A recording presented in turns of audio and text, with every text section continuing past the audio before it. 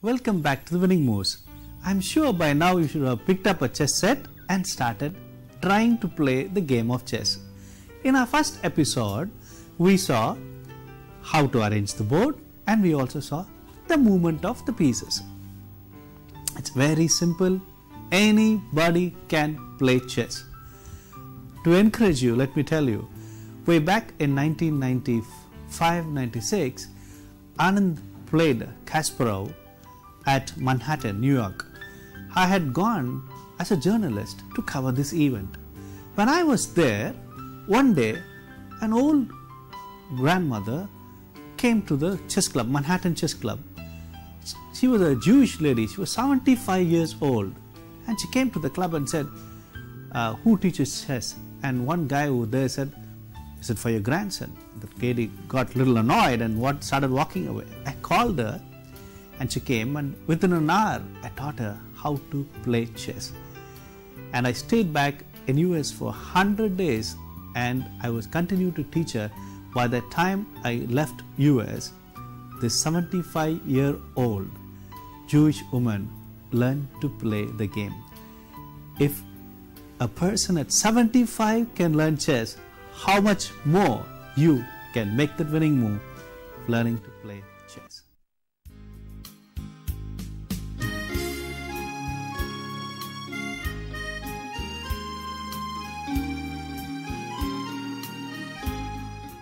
Learning chess is fun. It's real fun. When you start moving the pieces, then only you begin to understand. You start using your brains. And I see the thrill and the joy when people start to play the game of chess. We saw how the board is arranged. We also saw how each member of the chess team moves. Now watch carefully. There is also something written on the side of the board. Can you see here A? Now this is called as the A file. This square is called as A1, A2, A3, A4, A5, A6, A7 and A8. Always the white's left hand corner is the start. The white side's left hand corner is the A1. Then comes the B1, C1, D1, E1, F1, G1 and H1. Similarly, second rank, third rank, B2, B4, B5, B6, B7, B8, so on till H8. So each member of a chessboard is named. It's got a square name. The square is called as E4. This is F6, G7, H8. We shall see more of the notation in our future episodes. Now we need to know that there is a name for each square. Fine. Last time we were saying that chess is a battle between two armies.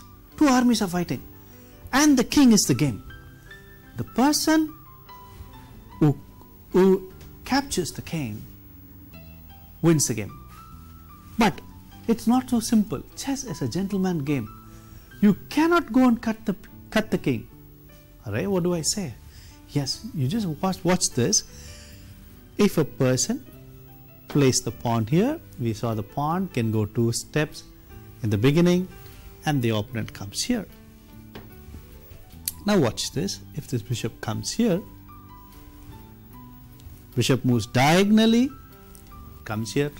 Now this bishop can also come here. Now look, the queen goes like a bishop and like a rook. Now what is this queen doing? It's coming all the way here. He's up to something. He's going to cut something. Watch here. And in case this knight, you see knight can jump 1, 2 and 3. 1, 2 and 3. See, it can come here. Now the queen can go diagonally. We've seen that. Look here. It comes here, cuts this pawn, and when it cuts this pawn, it should say check. What is that? When you're going to cut the king, you have to say check. That is, in the next move, I'm going to cut your king.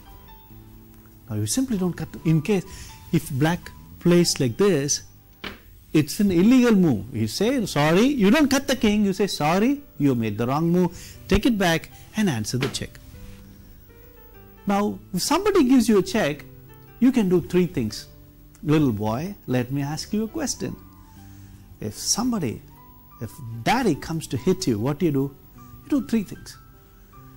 If it's a little boy who's trying to hit you, you will hit him back. But if it's a daddy trying to hit you, what you will do? You will cover. You'll try for a cover. You'll go behind your mom and say, "Mommy, mommy," and you get behind your mom. It's covering. Or the third thing you do something mischief, and daddy comes around, you open the door and run away. So you can do three things. You can cut. If a fellow who's giving you an attack is a smaller boy, what you'll do, just give him one slap and say, "You go." So it's cutting. The second thing you do is cover. The third thing you can do is move away. Let's see more of this in games. Watch here. Now this queen is going to cut the king. It's almost near, it's going to cut the king. What can black do? You might ask me, why don't I cut the queen like this? But watch, alas, there's a bishop here. He will come and cut the king. So you cannot get into a check. You cannot go and say, no, it's okay. You cannot get into a check. You cannot go to a place where you will be cut. So king, can the king run away? Watch here. Can it come here? No. It cannot go here. It cannot go. Queen will cut anywhere else. So is the game over? Not really. Watch here. There is a knight. 1, 2 and 3. This knight can come and cut. And now, so the check is gone. So if somebody gives you a check, you should answer it. Look again. If this bishop comes and cuts the knight diagonally and gives a check, what can you do? The first thing you will try to do is to cut that piece that gives you a check. The king will happily walk and cut this bishop. So the first thing you need to learn, what is a check? A check is something when your king is under attack. When you're going to cut the opponent king, you say check. And when your opponent gives you a check, the first thing you try to do is try and see if you can cut your opponent piece. Look at the same position one more time. We saw this position like this. The pawn was here, the queen was here, and the bishop was here. We said if you cut the pawn, the knight will come and cut the queen. Now what happens if the queen comes like a rook and cuts this pawn and say check? Why do you say check? I'm going to cut the king. So you have to say check. He cannot make any other move except responding to a check. Can you cut this queen? The bishop cannot cut the queen, the knight cannot cut the queen, no piece can cut the queen. So what do you do now? The second thing that you can do when somebody gives you a check is cover. How do you cover here? Look, this bishop can get back and stay in front of the king and cover the check. That's one way of covering. And this queen also can come. It moves diagonally one step and protects its king. Everybody, every piece will try to save the king. The king is very, very important in the game of chess. You live or die for the king. You cannot let your king die. So every member will strive to protect it. You either try to cut the enemy piece that gives you a check, or you come in between, sometime sacrificing yourself for the sake of the king. Great. Now look at this position. There is also a third method of getting out of check. When I cut this pawn and give a check, initially we saw you can cut. Second method is covering. And in case this bishop and the queen is not here, what will the black king do? You can simply move out of the line and get away. cover, move away. It can go here or it can go here. So there are three ways to get out of check.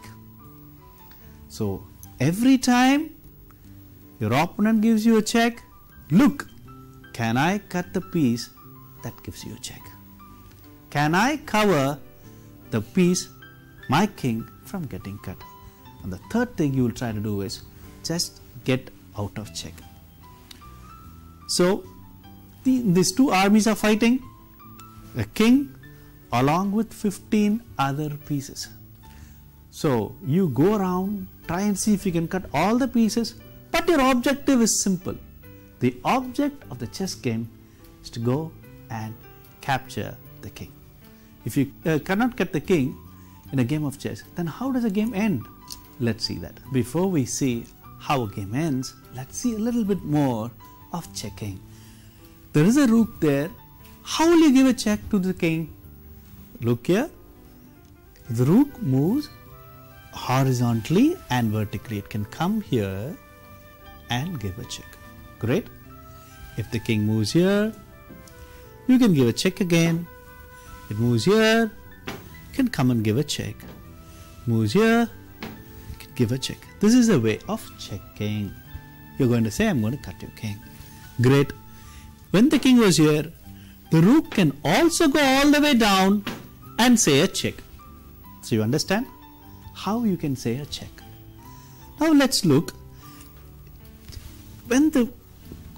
If there's a rook here and if there's a bishop there,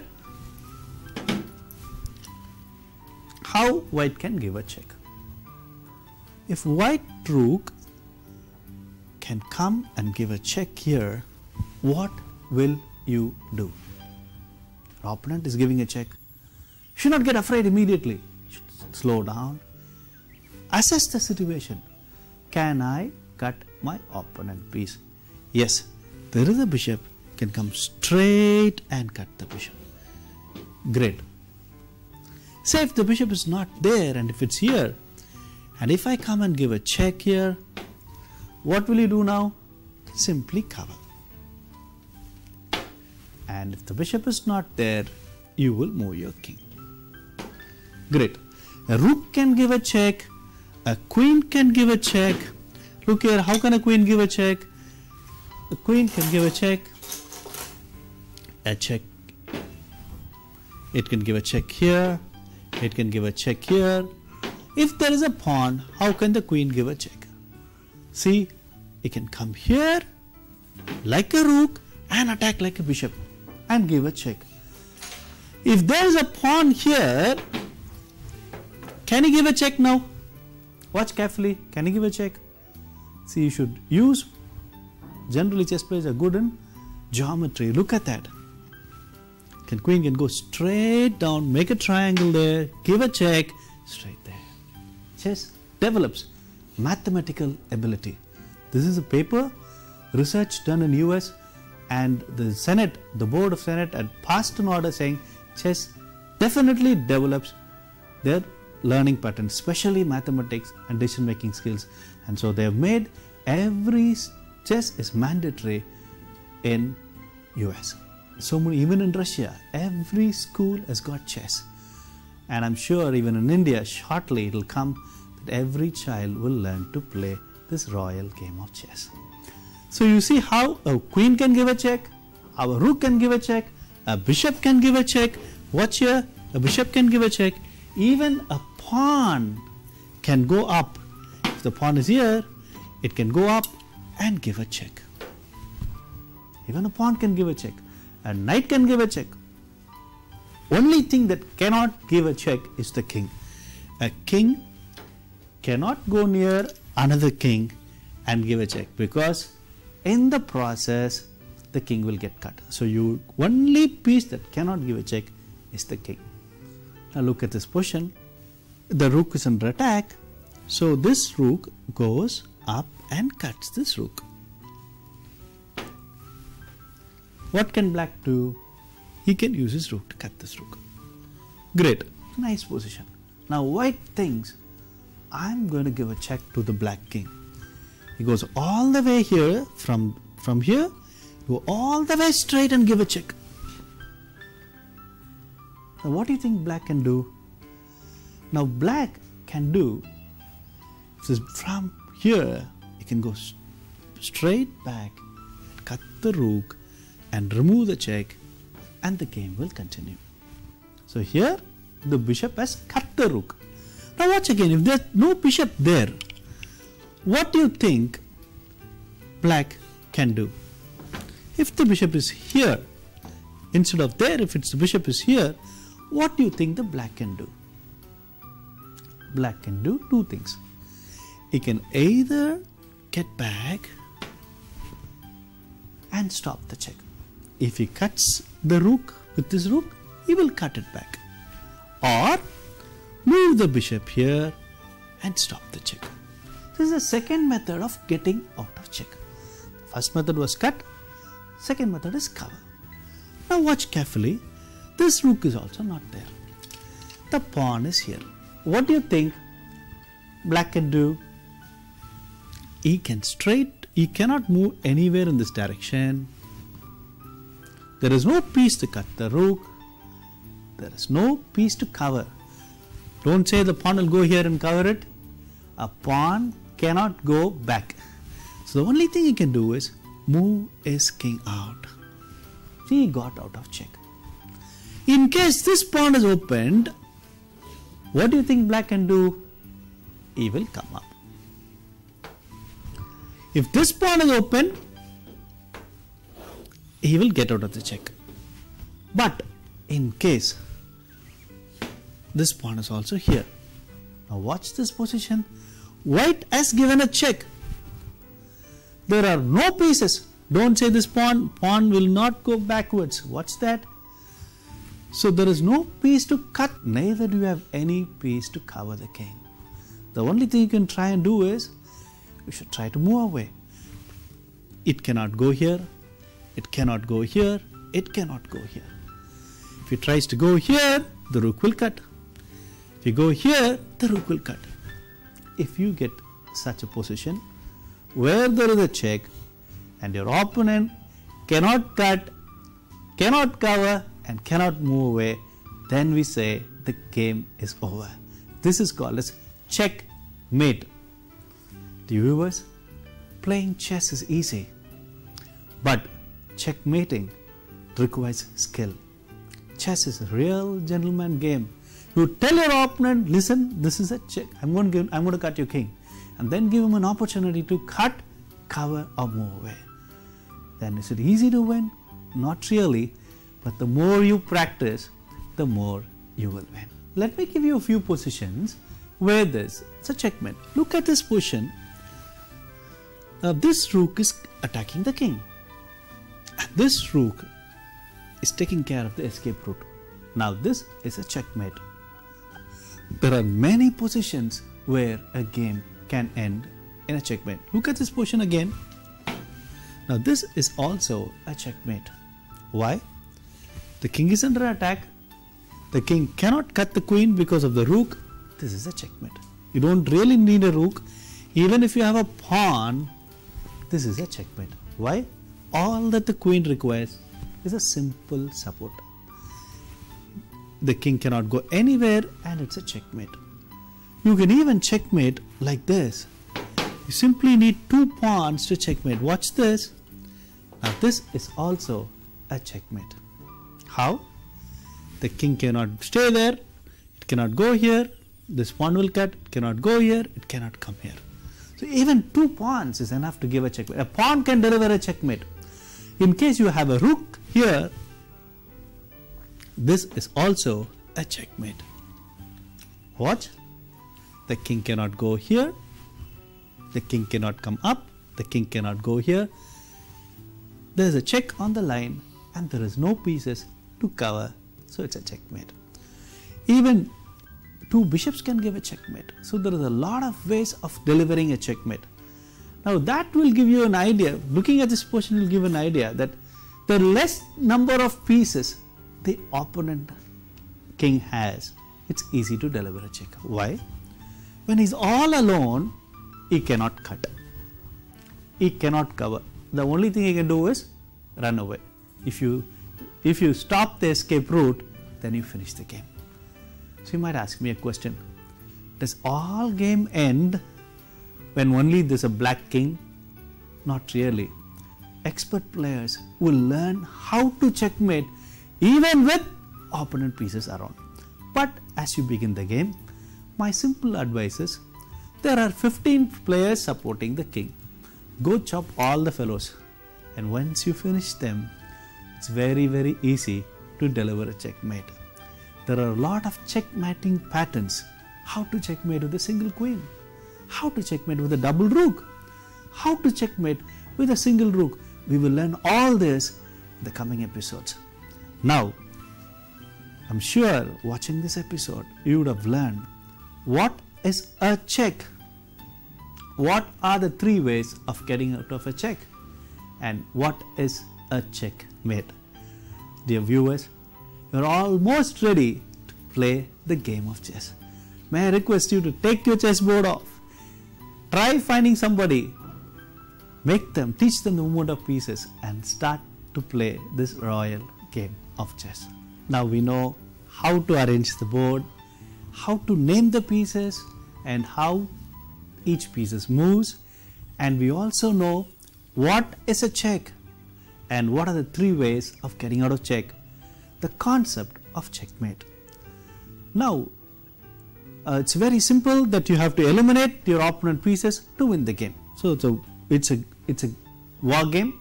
You start, go around chopping your opponent pieces, and the ultimate idea is to capture the king.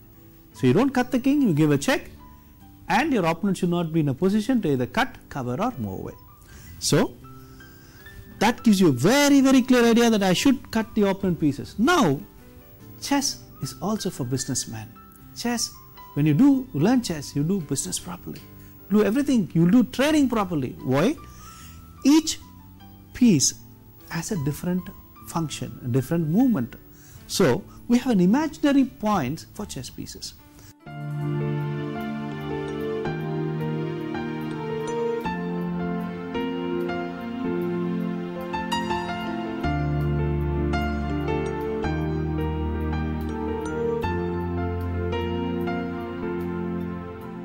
A pawn has got an imaginary value of 1 point. You don't count points in chessboard. Just to give you an idea, value of a pawn is 1. A value of a bishop is 3 pawns. It's 3 points. A value of a knight is again 3 pawns. A value of a rook is 5 pawns. It's 5 points. And the value of a queen is 9. And you do not trade the king. Why? The king is the game. You don't trade the king. So each piece has got an imaginary value. To repeat, the value of a pawn is 1, the value of a bishop is 3, the value of a knight is 3, the value of a rook is 5, and the value of the queen is 9. Knowing that, whenever you are trading, you'll be very careful. Look here, a pawn moves up, this pawn comes up, he cuts the pawn, and the queen cuts it back. Now what has happened? Each of them got a single pawn, 1 pawn, so it's equal. But say if the knight comes up, look here, 1, 2, 3, the knight comes up, and what is he trying to do? He's going to cut your queen. You simply move the pawn up and say, okay, let him cut the queen, I will cut the knight. This is not right. Why?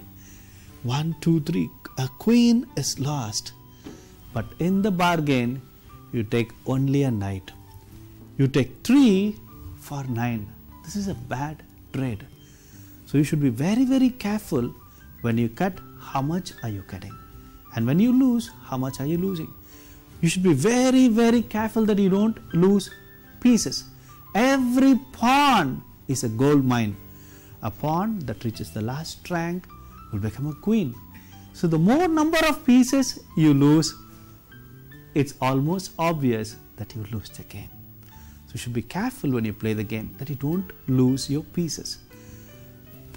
Every time when your opponent makes a move, look, think, am I losing something?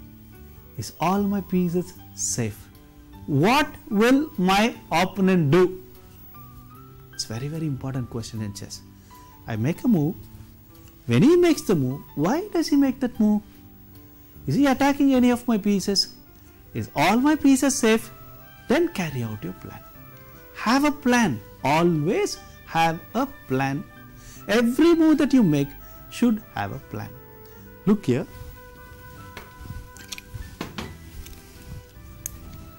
In this particular game, white plays here and black plays here. White plays here. Black has no plan at all. He simply moves the pawn here. Now watch carefully. Can you finish the game? Yes, of course. White simply goes like a bishop. Queen goes like a bishop. And he gives a check. Now here, the queen, the king, no piece can cut. Pawn doesn't cut. It cuts diagonally. No piece can cover. The knight cannot cover. The bishop cannot cover. The king cannot go anywhere. The game is over. Similarly, a very simple position is there. Many games are lost like this. White plays the pawn. Black replies like this. White plays the bishop like this. Black plays the bishop. White queen comes here. They think they are attacking the pawn. So they move the knight up, thinking if he cuts the pawn, I will cut the queen back. They're very smart, but alas, they leave this pawn and the game is gone. The king is under check. He cannot cut because of the bishop. He cannot cover. He cannot move away. See, the checkmate can happen many ways. Even with so many pieces around, you can still lose the game. But it's nice to keep on cutting your opponent piece one by one and then finish the game. So dear viewers, chess is easy and chess is interesting. Now you know how to play the game of chess. But watch carefully that when you play the game of chess, every move counts. Chess develops logical thinking. Why should I make the move? What move should I make? You make hundreds of decisions when you play the game of chess. So chess naturally develops the decision making skills of a kid. So you will, every time your perception is improved, you look at, okay, when I make a move, there's a lot of planning. Okay, why do I make this pawn move up? Okay, I want to bring my pieces out. See, chess is a battle between two armies. You have to bring out all your pieces. So you make way for the bishop. If he makes here, if he moves the knight here, what is he doing? Your perception has developed. Your ability to see the threat is developed. Okay, he's going to cut the pawn. Then you have a defense mechanism. I move my knight up. Now what I'm doing? I'm using my thinking. If I cut the pawn, I will cut it back. You see? Every move has a plan, a lot of thinking takes place, a strategy is there. So enjoy playing chess. When you play the game, try to move the pawn in front of the queen or the king. This will help you to develop your pieces. Try cutting your opponent pieces. Bring out all your pieces. And remember, the king is the game. You should have a single plan. I should go and capture the opponent king. So that's the strategy and that's a plan and that's the goal. Make the winning move. Keep your eyes fixed on opponent king, ensuring your king's safety. So you make the winning move by start to play the game of chess. This is Ebenezer saying bye from Winning Moves.